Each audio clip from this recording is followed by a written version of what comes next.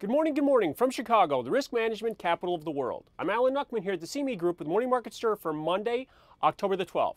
Bounce in blue chips. Blue chips led the way last week, up 3 3/4. Let's start with the S&P.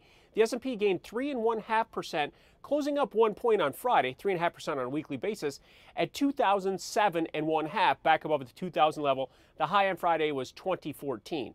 Back to the Dow added 25, 16,991, leading the way on a weekly basis, up 3 3/4%, more than 1,600 Dow points off that extreme low from August. The Nasdaq's pushing higher as well, not pushing above the 4,400 just yet. We'll want to keep an eye on that. 43.59.5 up 15 was the laggard on a weekly basis, up 2.25%.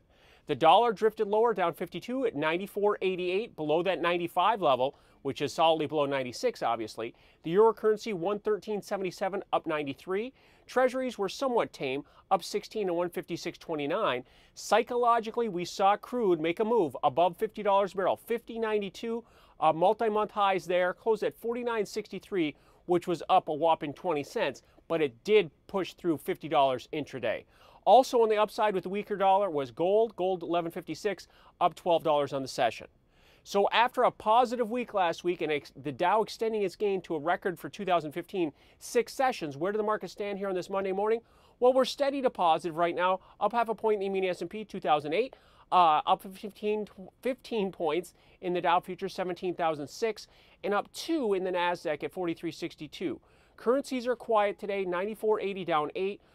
In the dollar index, euro currency up 6 at 113.85, and that's because the treasury market, the cash treasury market, is closed for the Columbus Day holiday.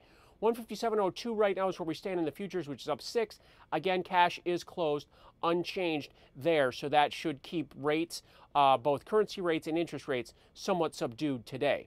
Crude oil up another 15 cents, 49.75. The high of the session so far, 50.13. So pressing on Friday's highs, anyways, and staying right near that $50 a barrel level. And lastly was gold, up $11 right now at 11.67, continuing to move higher as the dollar is not getting any more strength.